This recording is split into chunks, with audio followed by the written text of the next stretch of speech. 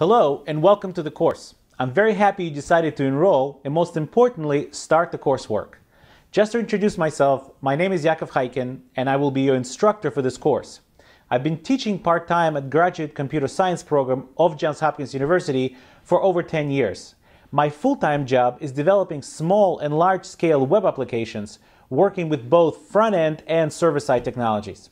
In this course, I'm hoping you will not only learn a lot, but we'll also have a lot of fun doing so.